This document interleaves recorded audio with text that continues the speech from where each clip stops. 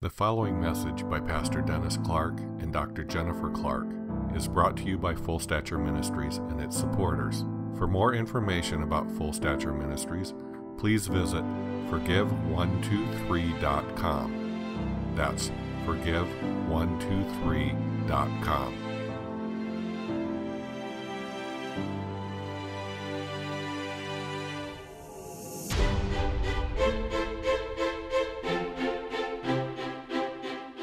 All right, welcome. Welcome to Full Stature Ministries, Kingdom Life Church service. And I'm excited because God is doing something great and new, and you can participate. You can even participate by video. So that's what's going to be fun. Now, primarily, I want to talk about discernment and discerning of spirits. As a baby Christian, it was something that I was gifted with, and I didn't even understand it. As a matter of fact, I even asked God to take it away at one point and give me a word of knowledge instead.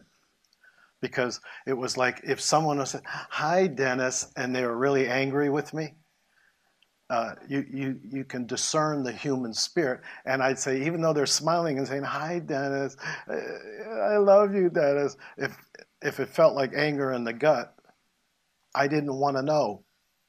So I spent time in prayer with God saying, "God, take that away. How about a word of knowledge where I could just get, oh, they're angry with you. Okay." That was easier than feeling the anger, isn't it? Does that make sense? Emotionally, I didn't want to feel the anger. I wanted, oh, so they're angry. Okay, I can deal with that. Too bad. I'd have loved them anyway. Oh, well. And that's really what discernment should do. That should be the proper response. So anyway, to understand discernment, it's to, I want to give three definitions anyway, a lot of threes today. Three definitions because it's not a common area, all right? To separate, to discriminate between, to distinguish, and here's a key, distinguish the source of something. The source. Keep that in mind.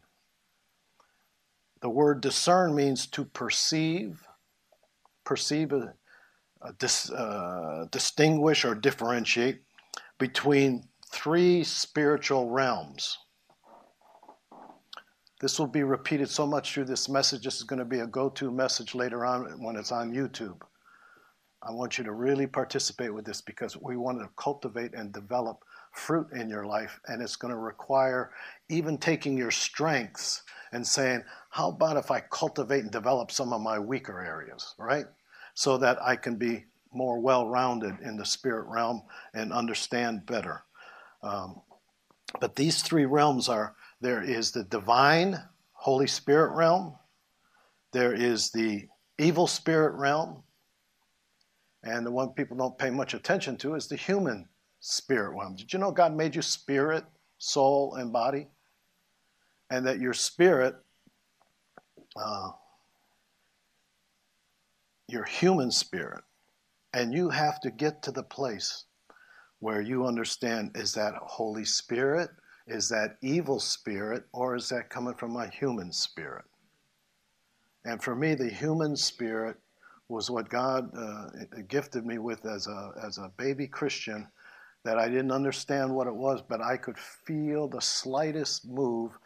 Unfortunately, I had to deal with any rejection issues because I had to deal with the duplicity of someone saying, "I love you, Pastor." Well, this is even before pastoring. "I love you, Dennis," and then feel like, eh.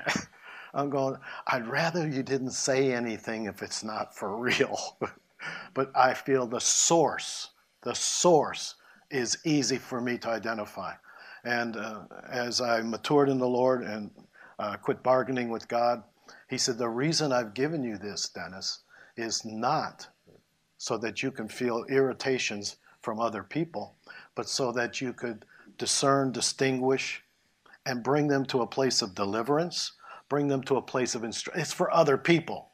It kind of dawned on me, the gifts are not about you. The gifts are to benefit other people. And it's to give them instruction, counsel, healing, and give it gives clear direction. It identifies the condition of a spirit. And where do you start? You start with you and God, all right? But we'll get to that. But the gift of discerning of spirits, I want to give two definitions because one man in his Bible school, Dick Iverson, on the West Coast, he defined it in a way that made me think he has the same thing I have. And here's the definition. The gift of discerning of spirits is one of 9 spiritual gifts of the Holy Spirit, 1 Corinthians 12, which allows a believer to have recognition of, what's it do? It recognizes the identity, including the condition or personality of the spirits at play. Now remember, there are 3 realms. Could be Holy Spirit, human spirit, evil spirit. All right? But this discernment gives insight into the condition or the personality. And most importantly, the thing that I learned from the very beginning, the source. The source. Where does it come from? What's the source? Because people can say wonderful words, but if the source is wrong, I feel the wrong source. So I'm not impressed with words, I'm impressed with the source of the words. Now, unlike other gifts of the Spirit, which operate as flashes of insight, right? The gifts are not permanent. The gifts are flashes of insight that operate, as John Wimber used to say, the dancing hand of God distributes it whatever way he wants to. Now, but unlike the gifts of the Spirit, which operate as flashes of insight, discerning of spirits may operate as almost a constant. That's when I read that, I said, that's me. But even later when I was a young pastor, I didn't find any pastors that really, they were gifted in many different ways, but not particularly that one. And so they used to tease me. We would go to conferences, we'd go be guest speakers, and they'd say, young Dennis. So you can tell how long ago that was. My peers would say, young Dennis, come. What do you discern on that guy? What do you discern there? What do you discern there? What do you discern there? And they did admit, they said it was the purest discerning of spirits that they had run into. That's not to brag on me, because I fought it. I didn't want to know, remember? I wanted to be detached and get information. I don't want to feel the atmosphere. I don't want to feel hurting people. Until God revolutionized my thinking and said, it's for their benefit. You don't have to own it. You bear witness to it. Oh, I don't have to live there then. So if they're angry, I don't have to get angry. No, you can if you want to suck it in, but that's not wise, okay? So anyway, some individuals are given particular clarity in those 3 realms.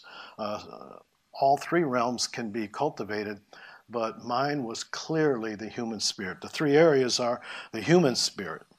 And some individuals function primarily in the realm of discerning the human spirit so that they can deal with the needs and root issues in the lives of believers. It's redemption, redemption, redemption, isn't it? It's not about knowing stuff. It's not about just figuring stuff out.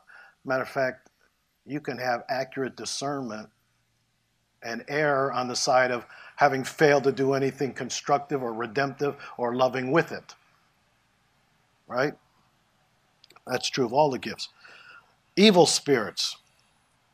It seems to be that if they have strong discerning of spirits for evil over the other 2, they have a tendency to move in intercession, deal with much of the time the evil realm, identifying the works of the devil, the source. Here's why this is happening. I'm going to intercede against it. I'm going to release loving intercession to push back the powers of darkness around blah, blah, blah, blah situation.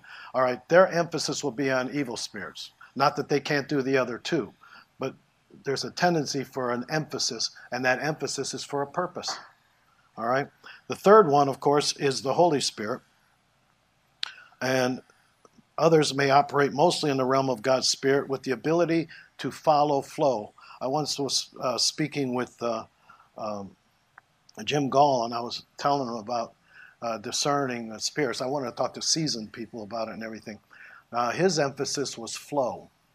Okay, so that's pretty much understanding the work of the Holy Spirit, but that was not what I was talking about. What I was talking about was distinctive flavors, nuances, and developing a language to assist the person by knowing not just, ooh, that's flesh. If you really want to help somebody, it's got to be more than flesh, or it's demonic. It's got to be more, it's got to be the nature that you deal with from the source. If you identify the source, you can remedy the situation and be redemption. Redemption's the name of the game. So if you're listening on this and you're all curious about discerning of spirits, you need to be more concerned about helping people and be concerned to benefiting them at the source of their need, not according to what you think or judge. Oh, suspicion, by the way, is devil discernment. Suspicion and paranoia, that's devil discernment. So we'll deal with that right up front. Okay, third definition, discerning of spirits. I think this is in the Spirit-Filled Life Bible footnote. Discerning of spirits is the ability to discern the spirit world and especially to detect. Some people don't like this one. The true sources of circumstances and motives of people. Why motives of people? Because people can say the right things, but motive reveals where they're coming from. The heart of the matter are matters of the heart. It's out of the heart the mouth speaks. You can say all kinds of wonderful words, but it's the heart that's going to be attached to what's said, good or bad. And much spiritual perception may indeed be accurate, and this has been my hobby horse for 40-some years, is that discernment is great, but once you discern, where's the love? Where's the redemption? Because I've seen enough in the church that they call it discernment. They just say, I'm just speaking to your brother the truth. I'm just speaking the truth to your brother. My first question is, what I feel coming from you just speaking the truth is I feel a lot of anger and judgmentalism. So where's the love? Where's the redemption? Where is the transformation power that's in the Word of God?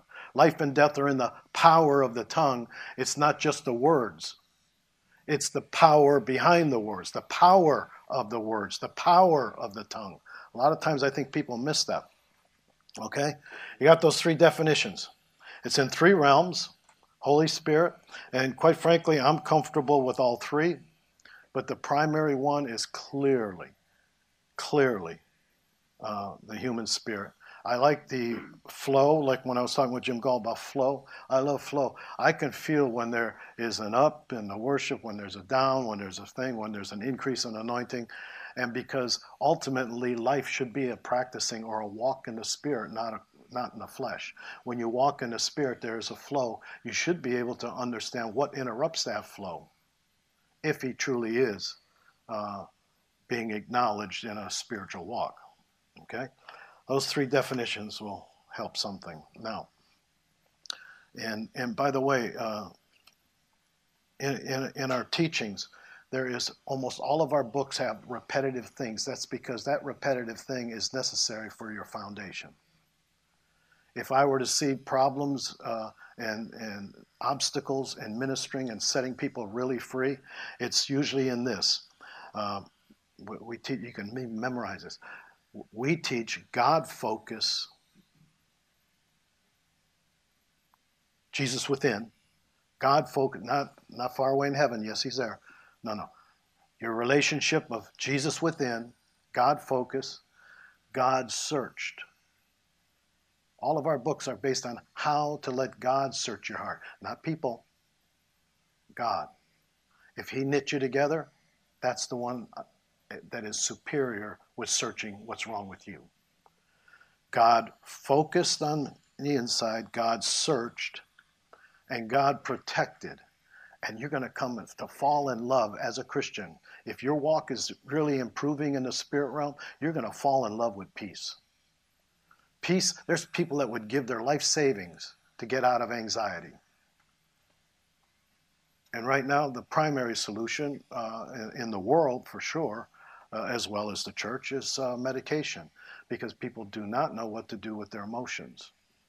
And God didn't give you emotions to trouble you. God gave you emotions for the fruit of the Spirit, the God emotions that we talked about last week. And those God emotions is why you have them. God wants you to experience the reality of his fruit of his Spirit, what we call the God emotions or the fruit of the Spirit. Now, here's the part that I just got blown away with. We establish 3 meetings in this church. And in these 3 meetings, Sunday, Tuesday, Thursday, they're all radically different. But then God showed me why. Here's what he's doing. All inner knowings. I had Dave Walters once come teach my children in the first church I was in. He had an excellent ministry with children. And we had them standing on chairs and prophesying to adults, and we had them ministering an intercession. They would make their parents actually come to church on time because they had to intercede. Don't you realize I got to be there to pray? Like, who's the adult here? Okay. Well, anyway, he taught them, no matter what age they were, 3 truths over and over again.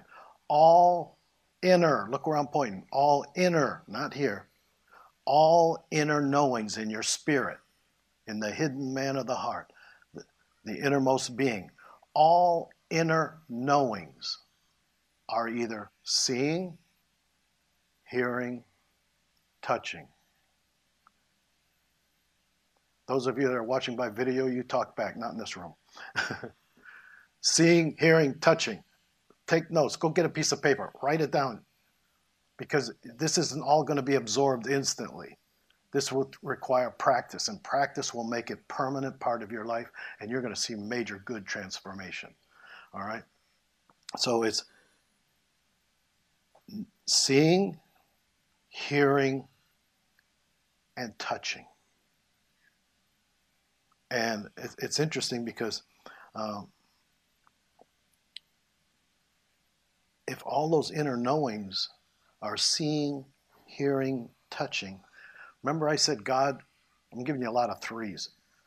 God focus, God searching my heart, God protecting me with the peace that guards my heart and my mind. Okay? The counterfeit, and when we travel church to church, we had to break through this ground first. They were self-focused. I'm a mess. You don't understand. Okay, well, that's good. Let's deal with the mess. Self-focused, self-searched. God made you, knit you together in your mother's womb. Let him do the searching. Let God search your heart. Quit searching your heart. You're not smart enough.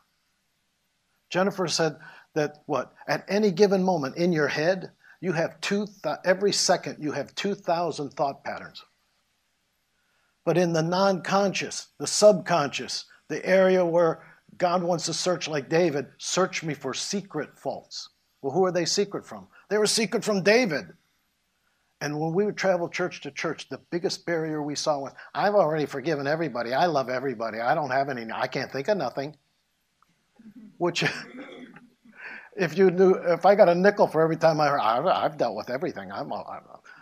One guy was sitting, we did a church staff once, and he was sitting next to his wife, and she goes, I don't know why the pastor had us come and get this one-on-one ministry. I don't need this one-on-one ministry. I love everybody. I've forgiven everybody. He goes, what about the neighbor when they didn't bring the wheelbarrow back? Well, that's different.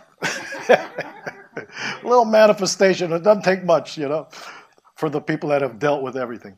But you let God search your heart. Self-searching people come up with crazy solutions. Have you ever stayed up all night worrying about the kids or something?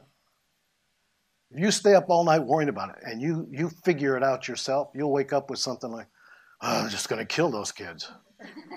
I've had an hour's sleep. I'm like, boy, that sounds real redemptive, doesn't it? Does that sound like God to you? All right. So self-focused, self-searched, and that's what most people do. I can't think of anything, which is by the way, it's a physiological impossibility to think of nothing. So what it means is I'm in control and I'm not thinking anything and I'm not going to feel anything because I'm not being vulnerable to God. I'm in control. I'm in charge. I'm general manager of the universe. And even if I would momentarily submit, I will campaign again to be in charge of everything.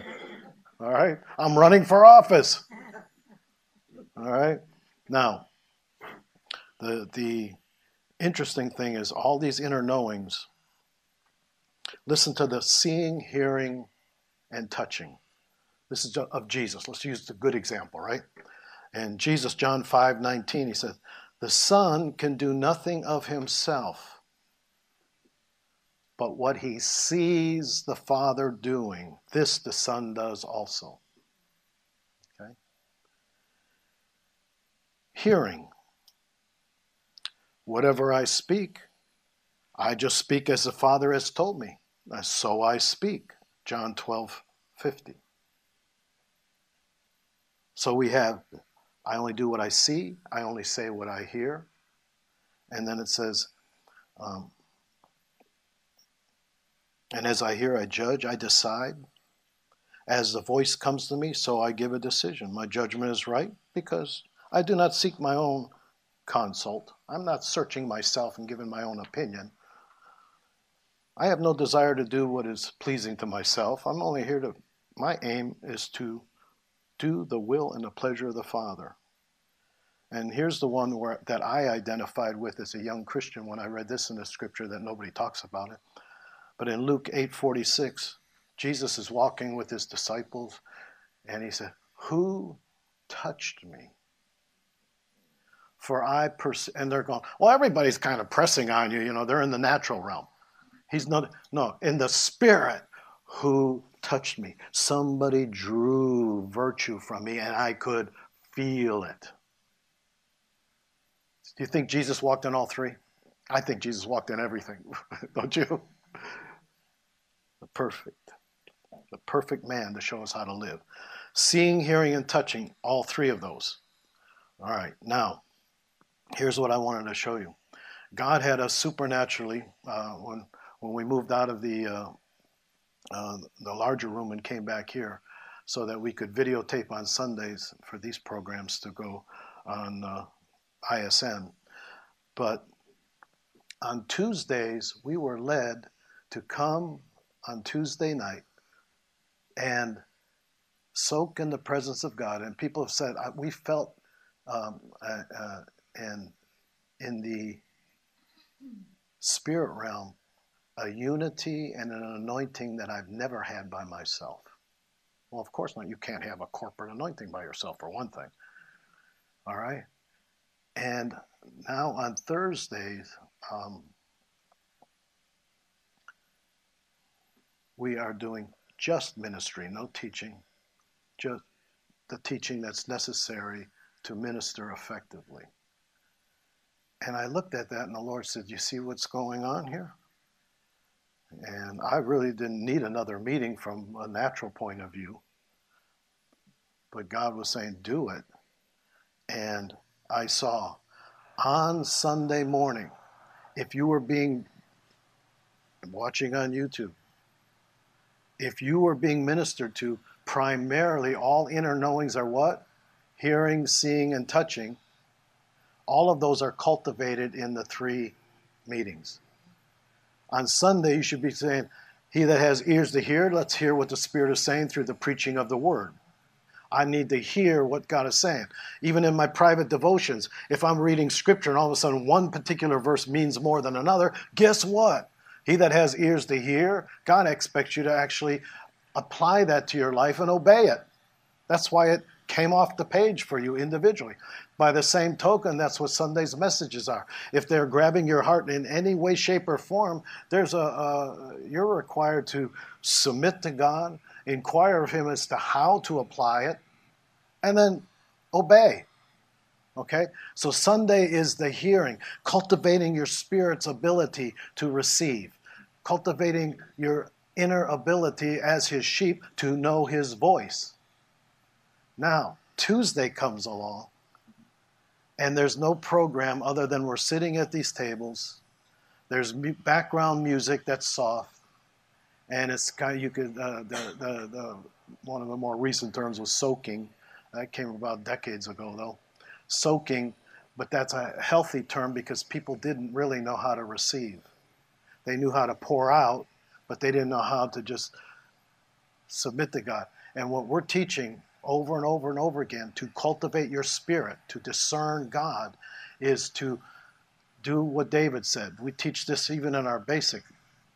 Like a weaned child with its mother, I have quieted my soul within me. Christians that are not advancing, not maturing, not enjoying a transformed life, not living in the fruit of the Spirit, for one thing, don't know how to sit still. They have to be doing something. I know people that they can't even pray unless they're walking. All of that says my mind, my will, and my emotions, even though it's not comfortable to my flesh, I have to quiet my flesh like a weaned child with its mother until the Spirit ascends over my mind, will, and emotions. He's not trying to destroy, not trying to suppress your mind, will, and emotions. He's trying to make your mind, will, and emotions usable. He wants to blow the wind of His Spirit through you and be a blessing to other people, as well as functioning in your destiny. Duh. A minor little side issue there. You can never fulfill the plans and the purposes that God has put within you until you quiet that flesh and submit it to the Lordship of Jesus. And what do you have to submit? Some of you, it's easier for one or two than the other, but it has to be to have your mind renewed. That word in the Greek is nous, N-O-U-S, and it means mindset. Mind, will, and emotions. Now, you could be anti-emotions, but I'll tell you what, you will never be. You will never be. And listen to me, all you Bible scholars even, who don't feel anything ever. You will never be more mature than your emotions allow you to do.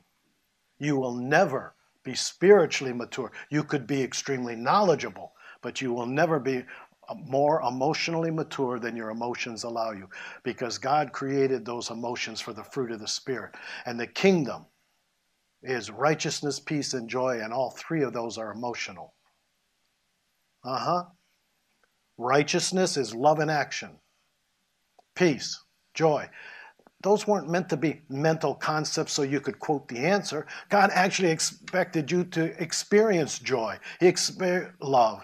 He expected you to have supernatural peace that'll guard your heart and your mind, make life worth living. He Himself is your peace. Okay?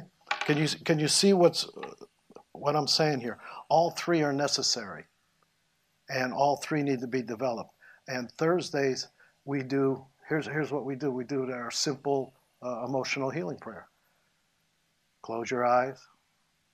The first person that you see, the first circumstance that comes to mind, see,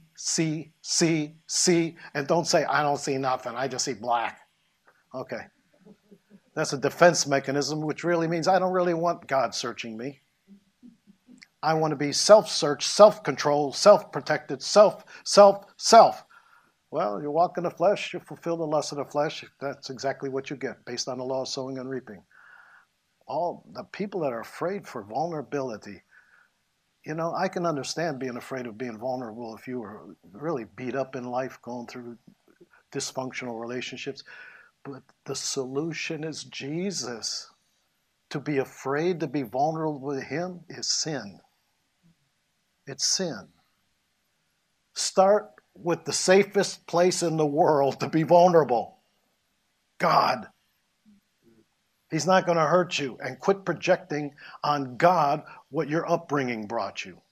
Your father might have been a monster, but don't project that on God. The way you see God needs to be healed up. And that's actually quite easy to do. We did that Thursday. There's 5 elements. We're not going there. Okay? Now, 3 areas. Discerning God. Discerning self. And discerning evil. We got that? We're going to discern God, self, not evil, discerning God, self, and others. Some of them are evil, but what are you going to do? Redemption, redemption, redemption. We got to bless them that curse. Pray for them that spitefully use, okay? Discerning God, discerning self, and discerning others. And I'm really not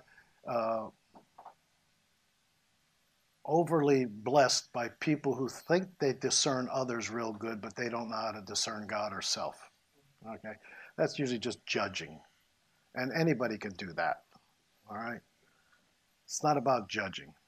Because I want to see where's the loving redemption with what you just said. Most of the time it's lacking. That someone's just mad at somebody. They go, I discern she's a Jezebel. I discern. Yeah, it's probably one talking. You know, projection is one of the devil's favorite tools. Whatever someone may be accusing you of, it might be exactly what their nature is coming.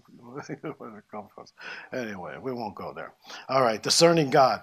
Here's the way God groomed me, and he can groom you the same way. You have scriptures maybe written in your Bible that from an early time on they meant something to you. Well, mine was Philippians 3:10 in the Amplified. And here was discerning God, discerning self, discerning others. The first thing I learned was how to locate the presence of God in my spirit, in my inner person, and understanding that the door of the heart was down here, not here.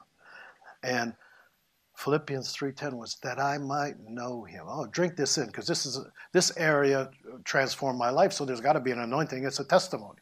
If it's a testimony, it's more anointed than preaching, right? Okay, open up your heart right now, just with you. That I might know him. There it is. That I might progressively, okay, it's a process, that I might progressively become more intimately acquainted with all the wonders of his personhood. You drink that in and let him write that on the tablet of your heart. And what you are, you're going to cultivate discerning God, because once you feel how good that feels, you'll know that that's God. And then if you hear some crazy thought in your head, you'll know whether it's God or it's a crazy thought. We'll get to that later. But right now, that I might know him. Let's drink it in. That I might know him. And I'm opening my heart. I'm opening my heart and I'm drinking, soaking, whatever word you want to call, receiving. I'm not just thinking, I'm drinking. I'm opening my heart that I might know him, that I might progressively, that means I'm going to keep doing this, I progressively become more intimately acquainted with all of the wonders of his person. You know what I did for years? I took anything the Bible said about God and walked in that relationship. He's my apostle. He's my prophet. He's my evangelist. He's my shepherd. He's my Lord. He's my Savior. He's my Jehovah. He's my Adonai. He's my Elohim. And finding out what all those aspects of the characteristics of him, I wanted to drink it in and walk it out so that it was a reality. That's knowing God. All right. Now, as you know God, and God always made it, the number one thought on that was the Holy Spirit is a person. He's God. It's not an it. You want to be disrespectful as a Christian? Say you got zapped, or, oh, I got hit with, bam. All right. You can do that with a pure heart, but you could also do that disrespectfully. It's not an it. You do things with an it that you wouldn't do with a person. You'll do something with a thing. Don't treat the Holy Spirit. Look at, even the Word of God is Jesus. All things are open and naked to the eyes of him to whom we must give an account. So right after he's called the living Word, the very next verse says all things are naked and open to the eyes of him. You've got to have a deeper personal relationship with God. And I'm not impressed with people's giftings if what's coming from their gifting is to be seen and heard, or some unhealthy character flaw that really needs to be developed. The gifts are without repentance. Now, as far as discerning God, I'm trying to break down how much time I've got left to give you the best I can possibly give you in the period of time I've allotted before they take me off. All right? Discerning God The thing the Lord did to me, and which would be very helpful for you to learn, is he said, anything that comes that you feel is attached to God, anything from Scripture, anything you hear, write that truth down, submit to it. Write it down means you're honoring that word. Ask God how to develop it in your life. And then check yourself out later and see if it really took. Right? Truth. Cultivate the truth. And then check yourself out to see if it worked. I want real Christianity. I don't want saying the right answer game. Most Christians can give you the right answer from the Bible. Not necessarily are they living it.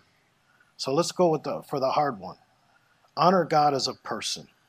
I don't want to grieve, quench, or resist him in any way. I want to submit my mind, will, and emotions for God's mind, God's will, God's emotions.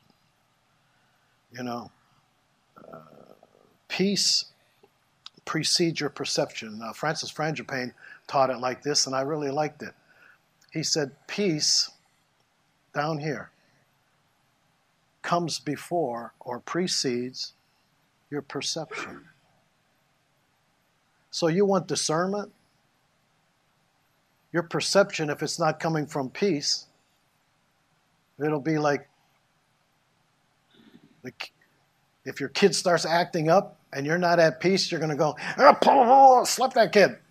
Okay, that might be your perception. That kid's got a demon. I got to take him to church and get him delivered. All right. It might be you that has lost its peace and living in the frustration of your flesh. Maybe we ought to deal with you first. Huh? All right. So peace precedes your perception. So, and by the way, a peace is something you're living in as a normative state. That's actually love resting. Love precedes peace. That's the manifestation of love ruling and love resting. Remember, kingdom of God is love, joy, peace. It's not going to change. So if you're in the kingdom, or let the peace of God rule, who's ruling in that scripture? Let the peace of God rule. Peace, or God himself, he himself is our peace, all right? So now you've got peace, the love of God in your heart, peace preceding, and your perception that you're going to have the heart of Jesus before you have the eyes of Jesus. Does that make sense? If you don't have the heart of Jesus, what you see with your eyes, I don't trust it. It's your perception. And it's like wearing tinted glasses.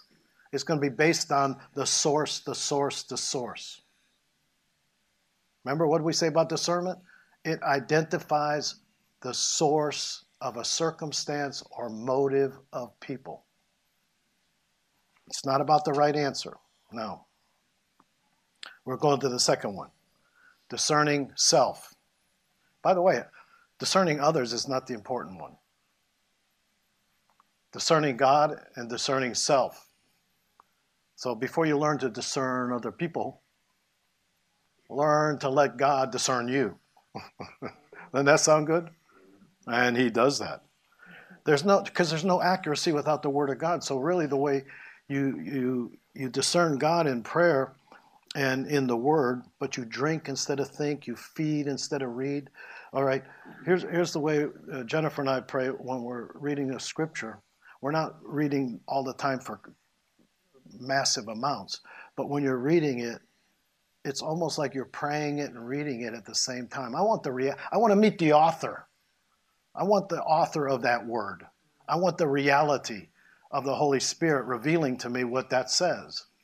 Now, because the word is reality, God's way is always love. Yep, always. And his will is for oneness. And I'll tell you what, I got to be careful I don't brag, but this congregation has a depth of unity that I've not seen.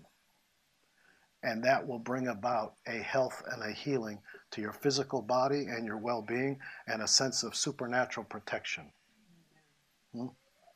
Because everybody doesn't want to mature. They want entertained. They want something for nothing. It's all kinds of motives that are not pure. But when a person has matured enough to where they can be joined, they actually are easily able to assemble without losing their individuality to something bigger than themselves. Right now it's very fashionable for not to do that, but anyway. There's no accuracy without that word. Hebrews 4:12 says what? In discerning yourself. The word of God is living, powerful, sharper than a two-edged sword. It divides asunder between soul and spirit. What's it saying? When you're reading the word and praying, reading the word, you should be hearing things like, that's flesh, Dennis, that's spirit. Choose spirit. Or when we used to pray with somebody, they say, I don't know, I'm trying to deal with it, but I'm stuck, which is an impossibility. Stuck simply means, Jesus isn't stuck. He don't get stuck halfway through a wall.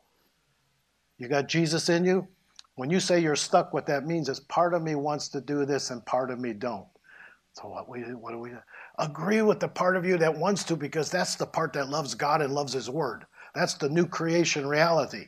Agree with that part, not your flesh that goes, I don't want to do this. I don't feel like. I thought, Jennifer, I don't want to go to church. She goes, but you have to. You're the pastor. Well, then I'm going to have to agree with my spirit, man, and not my flesh. Right? Now, this word discerns you by the searching of the heart. And this is what we said. This is what we teach people. God focused, oh, that I might know him. God searched. It says, search me, O God, and know my heart. Try me and know my anxious thoughts and see if there's any hurtful way in me. Who's searching? You?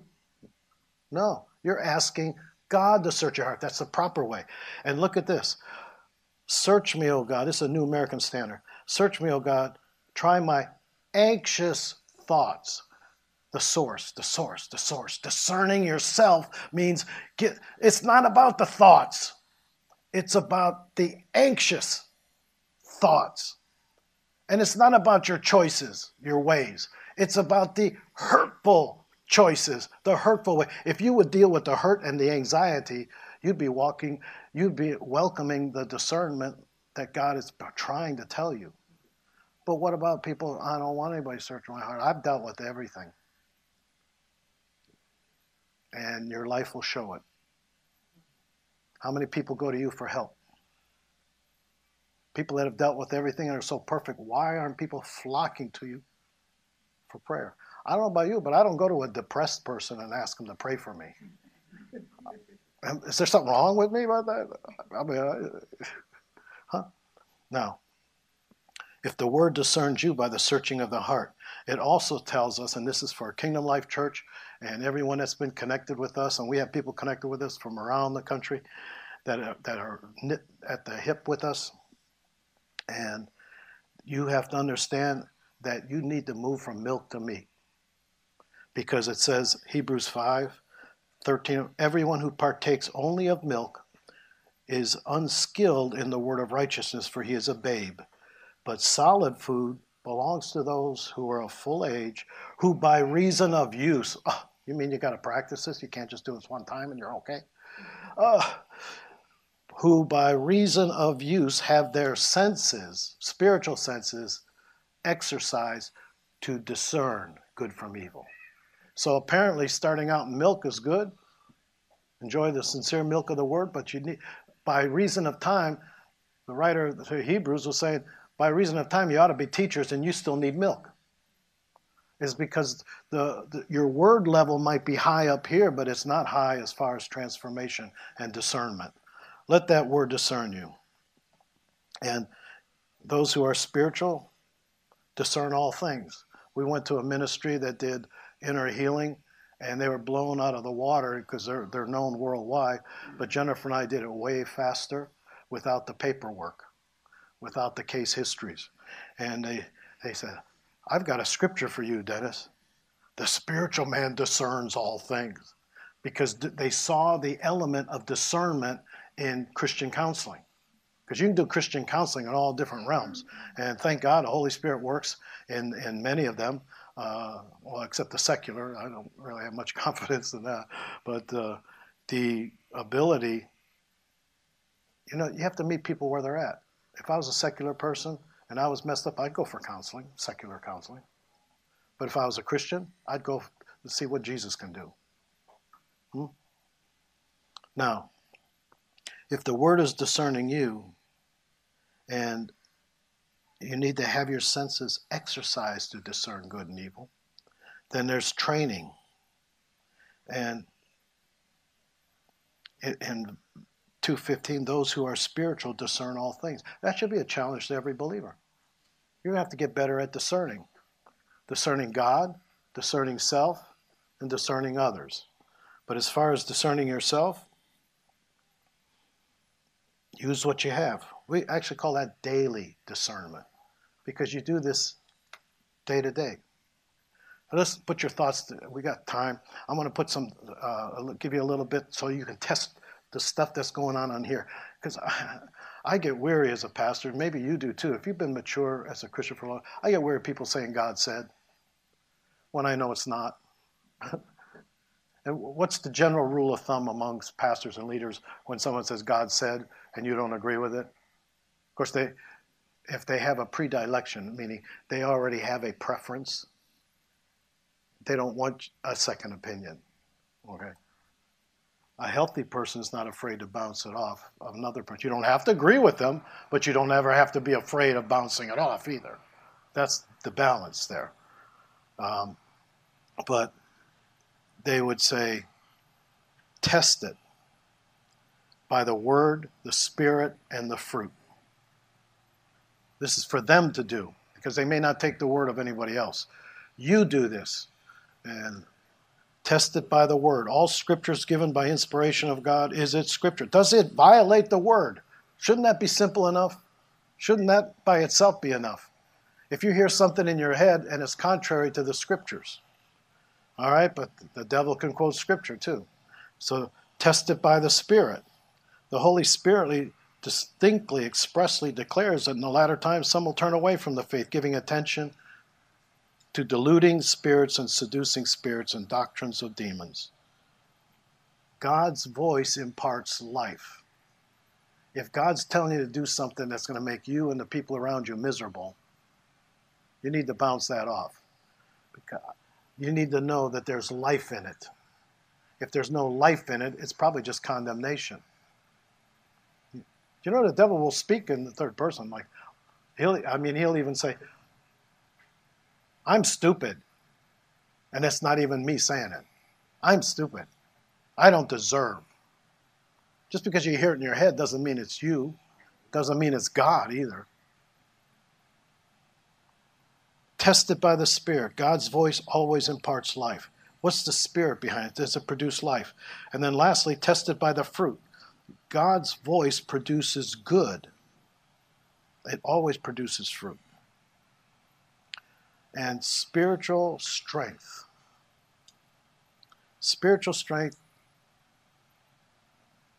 depends on your level of receptivity. Now,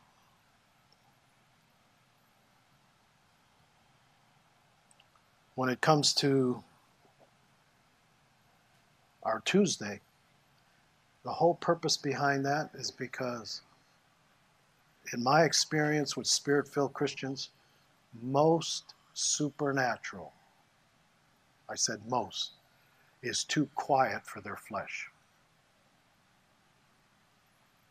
If it's flamboyant and extremely demonstrative, anybody can recognize that. You don't even have to be a Christian, right? And those things happen. But the real Christian life is in weaning that soul from its noise. And most supernatural is too quiet. They that wait upon the Lord, they shall know their God. They will mount up.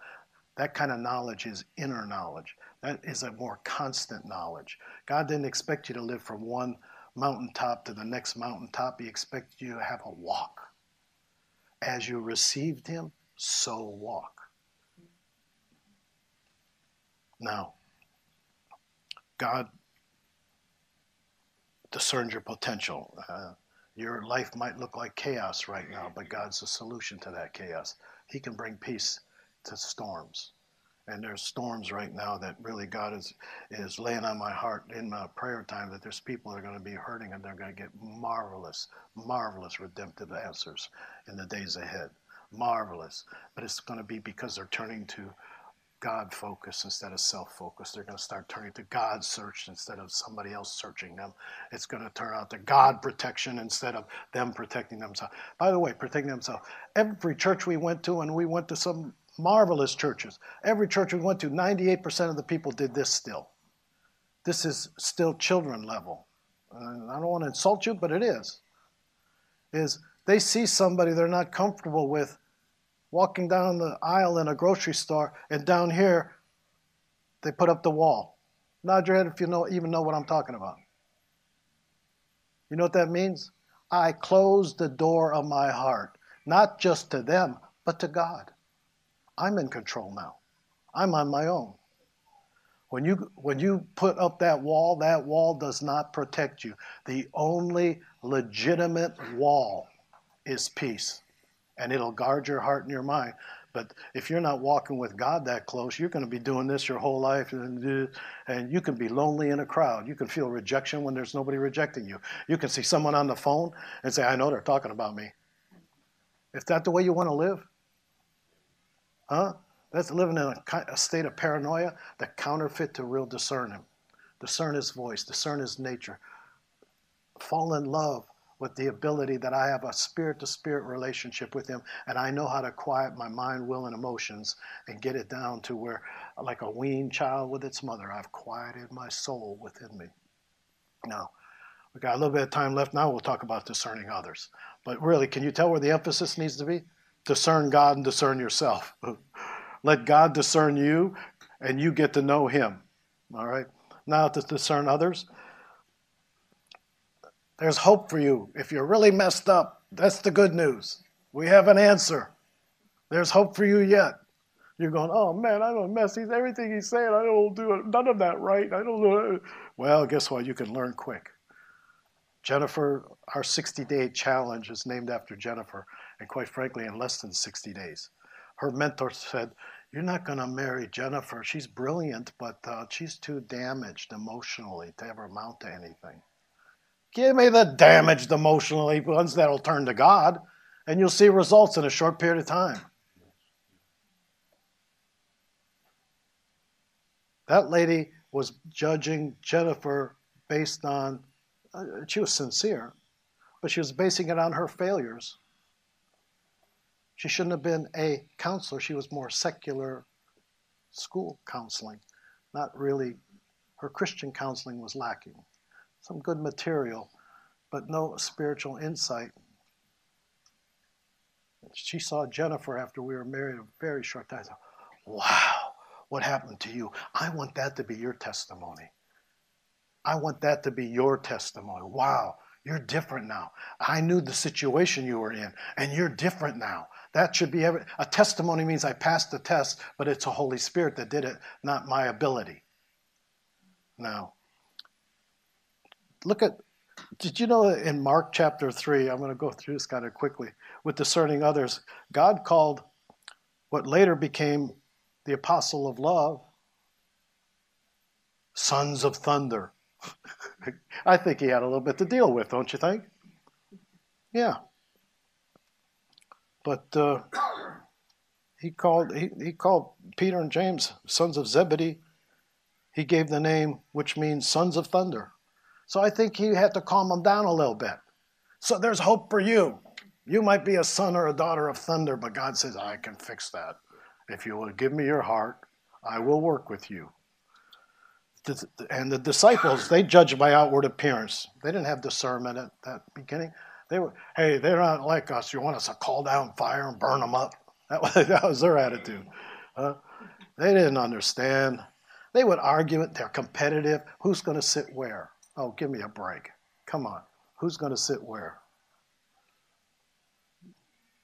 Spirit, soul, and body is God's order. And God saying, if you want to discern, the gift of discernment, you have to give up that quickness to judge. It'll get in the way. You will have to say, I want the mind of Christ in this matter. Those people are crazy out there, and they're asking me to do this and they're asking me to do that. Well, they may be, but ask God, what's required in this situation? How can I bring about a redemptive solution? If they don't want a solution, then there's nothing I can do, but I can still pray. Push back the powers of darkness from around their hostility and their stubbornness. Push back. That's not control and that's not manipulation. I'm not making them do anything. I'm simply saying, I let love flow out of me and push back the powers of darkness from around them so that they can make a free will decision. They make a free will decision. Not my will. They make a free will decision. But God basically says you've got to clean up your act. I'm just going to close with I'm not going to give you all of them. I'm just going to close with some of the things that hinder really discerning. Low fellowship with the Father. I don't trust anybody's discernment that doesn't have a prayer life, because they'll be going by the cognitive appraisal. Low word level. If the Word of God discerns you and you're not in the Word, I don't have a lot of confidence that you're going to come up with stuff that God said when it's not scriptural. Pride. I can still remember the guy that I saw, his eyes turned as black as two pieces of coal. He needed deliverance. But when I was showing him and gave him opportunity to minister to him and set him free from a demon, he said, oh, that's good for other people, but I don't need it. And he tilted his head back like that.